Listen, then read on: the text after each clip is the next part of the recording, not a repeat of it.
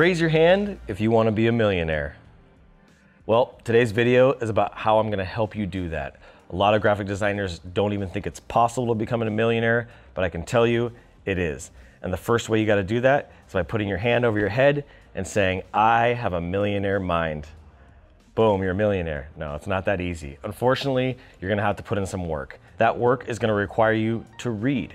There's going to be a lot of reading, a lot of wisdom, and a lot of knowledge that you're going to have to not just learn, but then go out and apply. And I've been doing that for the last 15 years. And I'm not at that millionaire mark, but I'm definitely coming close. And so what I want to share with you guys today are the 10 books that I think every graphic designer should read. And I've really thoroughly picked these out. I want to make sure that I give you the best possible books that are going to give you the best chance of that success. So let's go ahead and jump into the books. The first book that I have is called U Squared, and it's by Price Pritchett. He's a PhD. He actually has a follow-up book to this, but this one is super short. I like to tell people they need to walk and then actually crawl before they walk and before they run.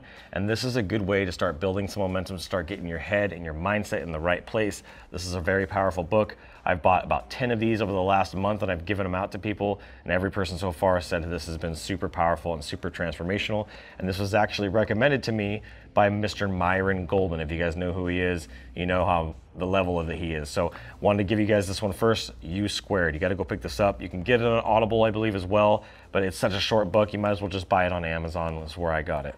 So that's book number one.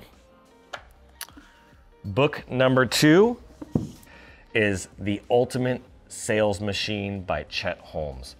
I read a bunch of books by like Ryan Holiday, which was, Trust Me, I'm Lying, which is a great book as well. But this book right here, I could take 10 books and it still wouldn't be as powerful as this book was.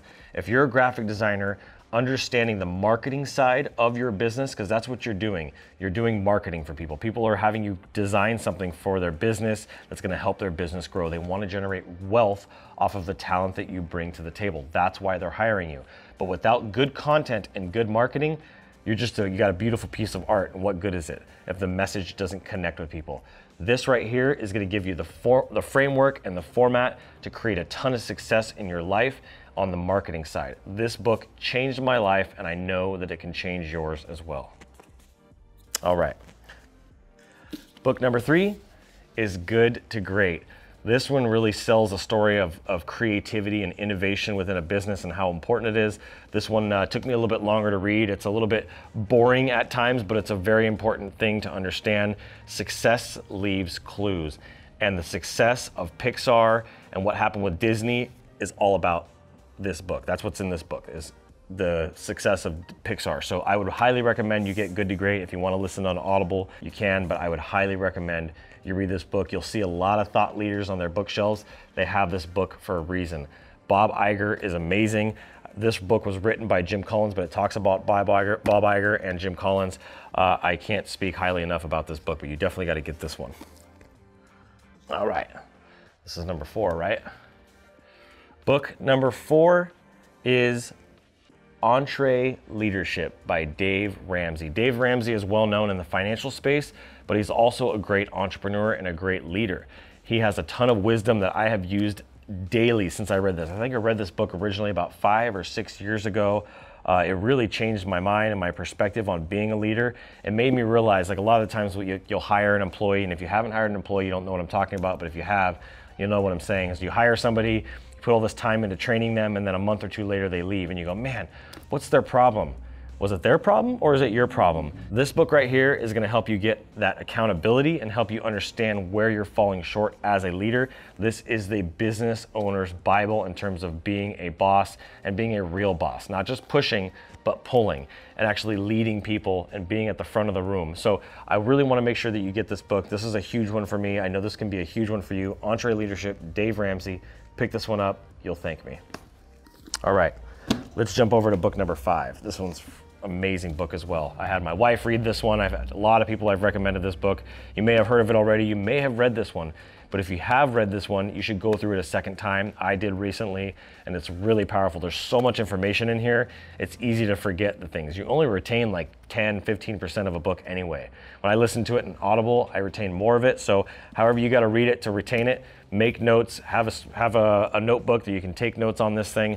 This book is filled with gold after gold after gold. I cannot tell you how amazing this book is, but I want you to take this book with a grain of salt, because a lot of this is about eliminating people from your business. And I noticed that I did the same thing after reading this book. I started to try to outsource and eliminate some of the client interactions. And at the end, that really hurt my business. So you got to take it with a grain of salt. There are good things about this book, and there are some bad things. There's some things that, you know, you want to just take with a grain of salt, but it's really important to understand how you can automate and really make your business more efficient and not just be a slave to a job, and actually run your own business. So the 4-Hour Workweek is highly recommended. It's a best-selling book. Timothy Ferriss has written a bunch of books like Tools for Titans.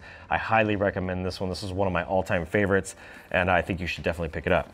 All right, so book number 6 is Russell Brunson's Traffic Secrets. Russell Brunson is the founder of ClickFunnels. The guy is incredible. I actually started by reading his other book, .com Secrets, first. I would recommend that you probably read that book first, his .com Secrets, to really understand and get a foundation. And then from there, his next book was Expert Secrets, of really becoming an expert and a thought leader in your field. And then the third book, which is Traffic Secrets, really just kind of put the nail in the coffin for me. I already knew a lot about marketing for years and years, but there's so much value in these books. I would highly recommend it. So number 6 is Traffic Secrets. Number 7 is .com Secrets, also by Russell Brunson.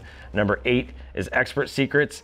And then number 9, I don't have that book with me, but I've talked about this many, many times in my previous videos, is Think and Grow Rich.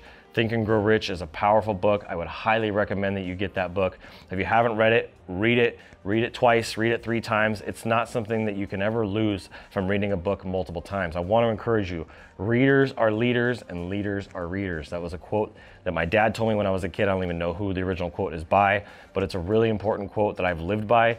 Is the more you read, the more wisdom you're going to have, the more knowledge you're going to have. And if you apply that knowledge, it will really change your life and you can have that millionaire mind. So the last book, and I wanted to save this for last because it really applies to being a graphic designer, is Donald Miller's Story Brand, and creating your own story brand. What this is going to do is, if you're a graphic designer, once you have the foundation from The Ultimate Sales Machine and Chet Holmes, one of the last books I want you to read is the Story Brand book. It's a really good book. It really helps you create a framework around creating brands for people, and not just creating the brand, but the story that goes with that brand. And so great brands tell great stories.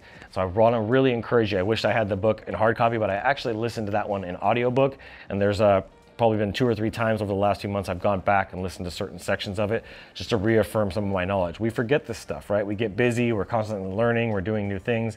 So get that book. It's Donald Miller's Story Brand. It's an amazing book with an awesome framework. So those are the 10 books I wanted to give you guys. If you read and you read consistently and you make time for that, you show me your calendar and I'll show you your future. We're gonna make a video, we're gonna talk about that in the future with your calendar and planning out your day, but you need to make time every single day to read and to grow as an entrepreneur, as a freelancer, and as a graphic designer, whether you're employed or you're working for yourself. So thank you guys so much for watching. I'm Adrian Boycell, and as always, keep looking up.